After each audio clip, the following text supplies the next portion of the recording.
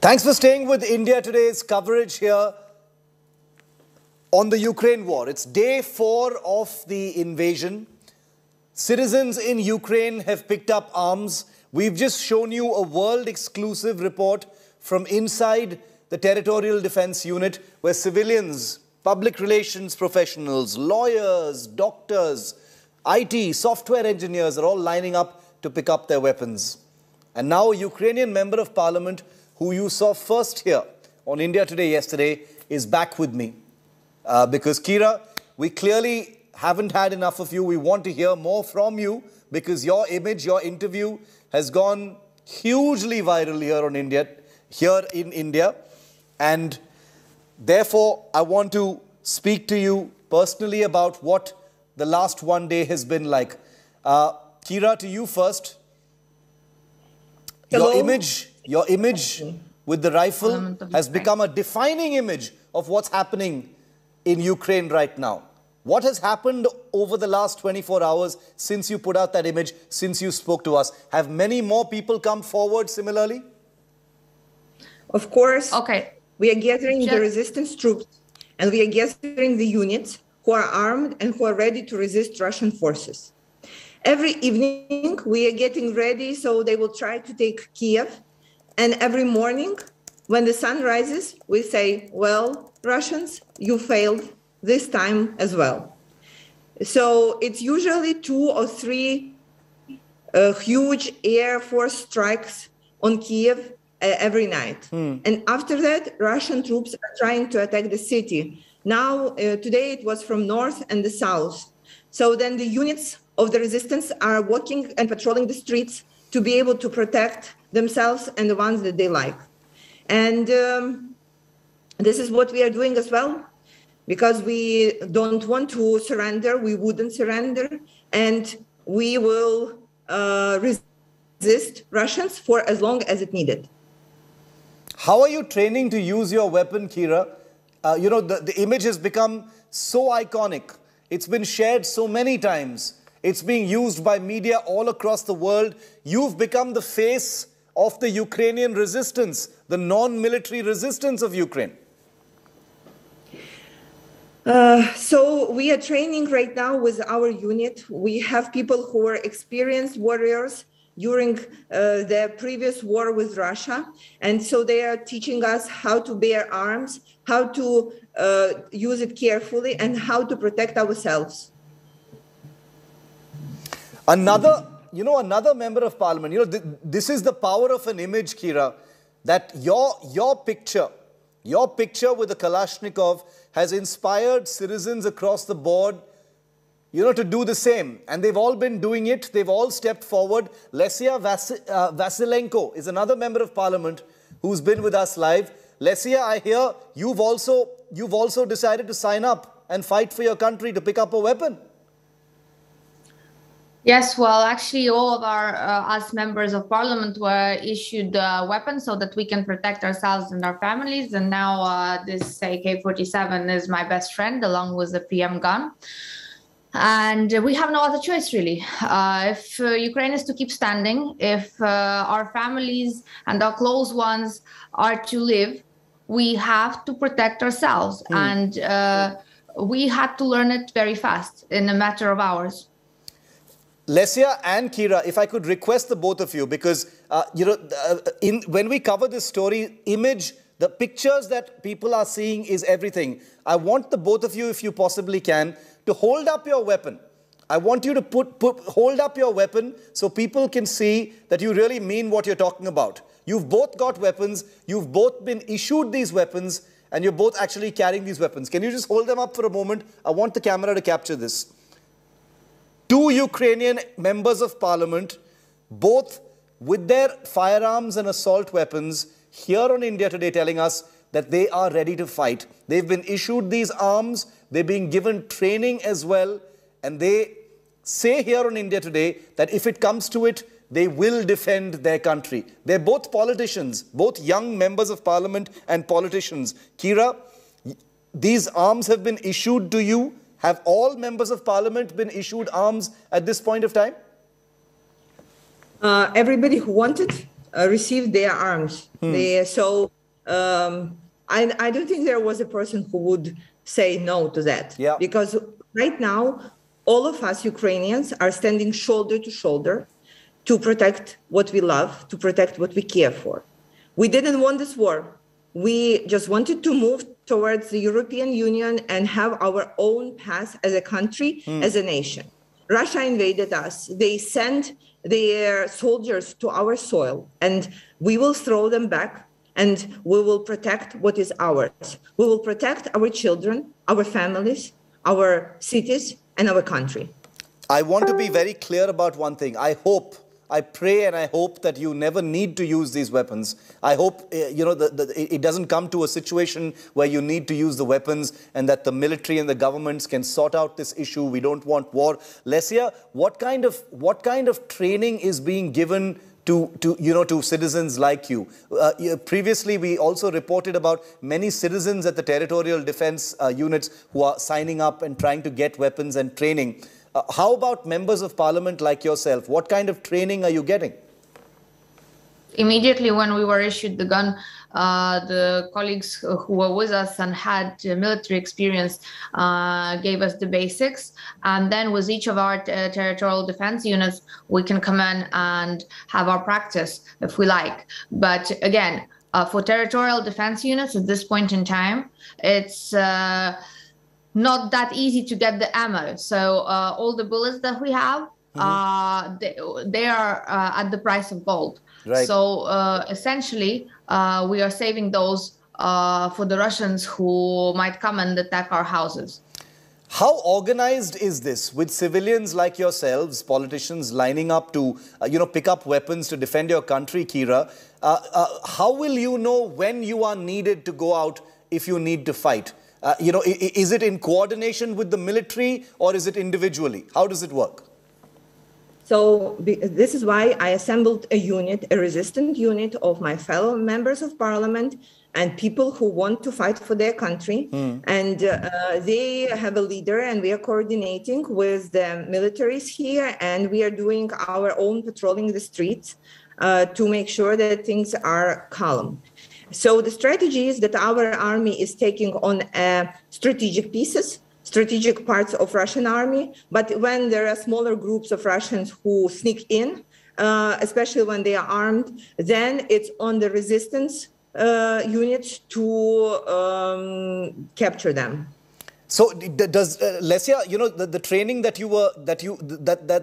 people like you have been provided as far as the usage of the weapon is one thing, but if this becomes a situation, and once again I want to say I hope it never becomes that situation where there is urban warfare, if you need to go out and actually fight on the streets, are you being trained in that kind of thing as well? There are lots of women in the Ukrainian military. The Ukrainian military, if I'm not mistaken, has the largest number of women compared to the size of the military in the world. So there is no shortage of women already with weapons fighting right now. But for people like you who are not in the military, are you being given training in, urban warfare and the kind of thing that you might need to do if it comes to that?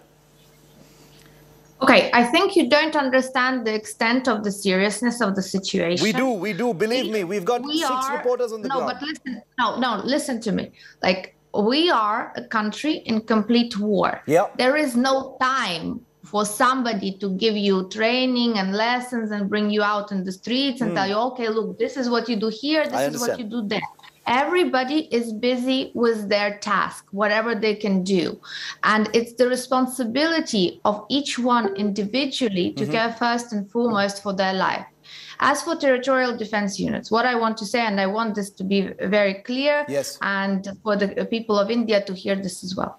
At this point in time, today, this morning, we opened an international territorial defense unit of Ukraine. What this means, that if you want to fight for Ukraine, for Ukraine's right to existence, help us defend our lives and our families, you can come to the Ukrainian embassy in your country and sign up to the International Territorial Defense Unit and come here and stand shoulder to shoulder with Ukrainian men and women like me, like my family, and help us get rid of the biggest aggressor in the world and help us stop aggression once and for all and have peace in the world finally. But we need your help, and we need you to come and sign up along with us and fight for Ukraine and Ukraine's right to exist. This is a huge thing that you're revealing here, Lesia, that an international territorial defense possibility has been opened for people to actually go to their embassy. So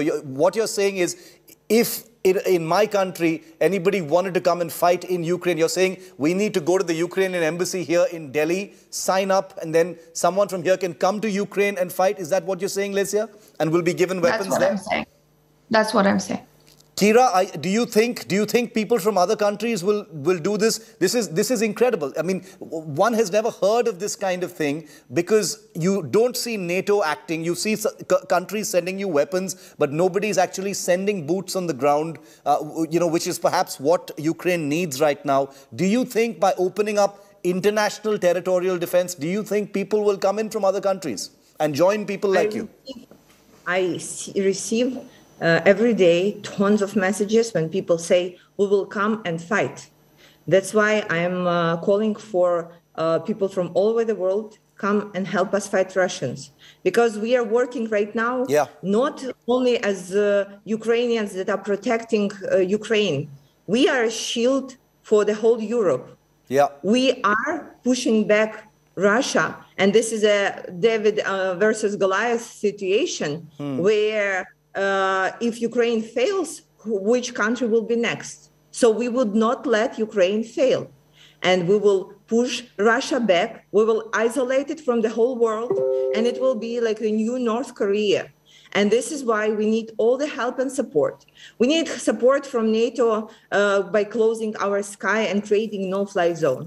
We need support from people through all over the world with sending us money to buy equipment and first aid kits for our warriors. We need support of people who are coming here and bearing arms and protecting democracy and European values. This is what we are fighting for, because the fight is not only within the Ukraine, but it's much, much more global. Lesia, every day we're hearing more and more reports about the cities of Ukraine. Today we've gotten reports about Kharkiv, and where there is a huge siege. There's a lot of fighting going on there. The Ukrainian military has been able to inflict quite a bit of damage on a Russian convoy. Can you tell us what's happening in Kyiv? Kyiv is the capital. It's the key center of Ukrainian government and politics. There have been, reports over the last few days of Russian special forces and militias who've come in, but that the real Russian forces are around Kyiv right now. How near is the threat? Can you tell us, Lesia? Kyiv is still standing. We woke up this morning, looked out of our windows or came up from our shelters in the subways, and we saw that everything is fine, we're still alive, and Kyiv is still Ukrainian. And this is the main thing. And Kyiv will keep standing. No matter how many street fights are going on right now, no matter how many shell fires and airstrikes they send our way, Kyiv will keep standing thanks to the resolve of the Ukrainian people, who are doing all they can and even more to make sure that the army, that the territorial defense units are in good shape, in a good morale, and that they keep fighting back with all they have. It is a difficult situation, nevertheless. People are tired, but with it, people have enough anger in them and emotion to keep going. And because we know what we are fighting for. Because at the end of the day, truth is behind Ukrainians, and we are fighting for our homes. We are fighting for our children and our families. And we are fighting a defensive war.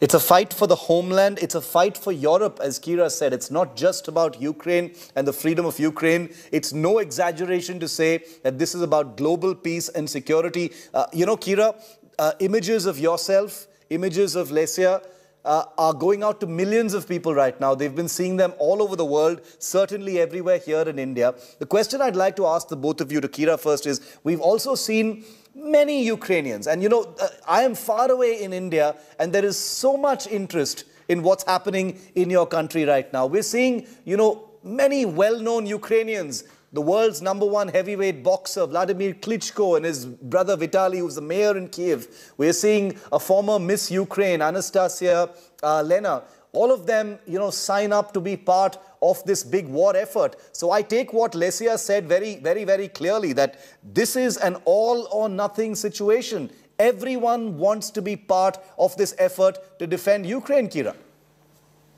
Right. So I have not heard or seen somebody saying, we will not fight for our country. Yeah, amazing. I have only heard the asks for support, for unity, for shoulder-to-shoulder fight to protect what is ours, to protect what is dear to us, to protect what means the most right now. And you see, every evening we are talking to each other and saying, oh, the Kiev may fail tonight. And our international partners and very high-end partners are saying, we received intelligence that Russia will throw all their forces at Kiev. And every morning we wake up to the point where we say, well, look at us. We didn't fail. We didn't plan to fall, and we will stand up. We are standing up for one of the most advanced armies in the world, because we have this urge to protect what is ours, to protect our soil, and to make sure that after this war, Russia will not ever remain the same and will not be able to threaten anybody. I was talking about that thing that I cannot forgive them is that our children right now, they know what the war is. 5 days ago, they were just like normal children from any part of the world. And right now, they know the sirens, they know to get to the bomb shelter, they know to get down, they know their blood type, they know to wear the stripes for the light so they can be observed on the road. And this is so terrible, and this is something that neither myself nor any other Ukrainian woman will ever forget. Has President Putin of Russia, Lesia, has he underestimated, has he miscalculated the determination of Ukrainians like yourselves to actually defend? Because it's been 4 days now of this invasion by this overpowerful army, much larger than yours. The siege of Kiev is happening. It's moving forward slowly. Do you think in your minds, as citizens, brave citizens of Ukraine, that maybe he's underestimated the commitment and strength of the citizens and military of Ukraine? Putin definitely underestimated. He didn't know what he would get himself into and what he would get his people into. I mean, he thought he would come into Ukraine and in 2 hours it would be done. No more Ukraine. He thought that he would come in here and people would be meeting him with embraces and praise. But he was wrong big time. Why? Because he is a psychotic leader of an aggressive state. He only believes what he wants to believe. And with that, he is putting in danger not just Ukraine and Ukrainians, but he is putting in danger Russians. He is putting in danger Europe and the whole world. I mean, the president of the Russian Federation is sending his people here to die. The military losses of the Russians have gone past 3,000 many hours ago. And their dead bodies are just being left here in Ukraine. Nobody is picking them up even. This is how much Putin cares for his own population. What he is doing with this war in Ukraine is actually a genocide against Russian people. It is the Ukrainian government now which is caring for the widows and the mothers of the Russians who have died here by opening up a hotline where they can call and find out if their husband or son or brother or whatever is still alive, if he is a hostage, or if his body is here, and to figure out how to pick it up. Because that country, Russia, is doing nothing for its people. It's killing its own people, and it's also killing Ukrainians with their crazed leader just obsessed with power and with rebuilding the big Russian empire. This is not right to live like this in the 21st century. I want to end this discussion with what I started with, that I hope and I pray that Lesia, you, Kira, the other people who are part of your citizens group, the organized, military unit that you've set up.